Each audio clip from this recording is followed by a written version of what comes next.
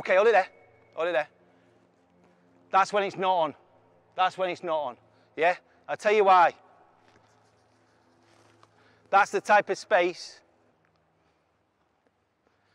if he holds his position there, that's the one where it's right between the two reds, okay?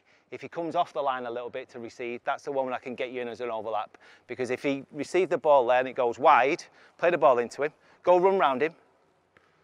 By the time you've got there, what's your thought? By the time he's running around there, what's your thought? He's in a position where he can cover it, becomes a 2v2, all right? Get in position, get on the ball here. As he's about to play the ball, he'll apply a little bit of pressure. I just want you to run on the inside of him and see what happens. Quick, quick, do it quick, do it quick, do it quick.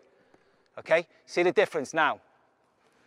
Even if he gets attracted to the ball, all right, and he deals with you, where's your next pass? Okay, so make it happen, give it me.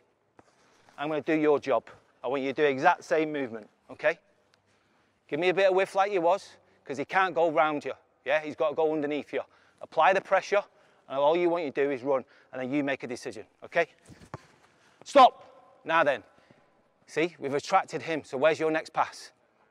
He can come back with me if you want, but, yeah, and then we can get an opportunity to create the overload on the other side, all right? So when you're doing it and you're switching the play, you're trying to turn every opportunity into an overload in your favour, whether it's a 2v1 or a 3v2.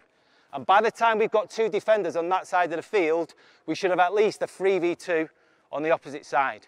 And it might be you running with the ball, or it might be a big switch, or it might be 1, 2, and then we get the overload. Does that make sense? Yeah? Does that make sense for you fullbacks as well?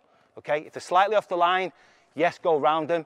If they're touching the line, right in between the centre half and the full.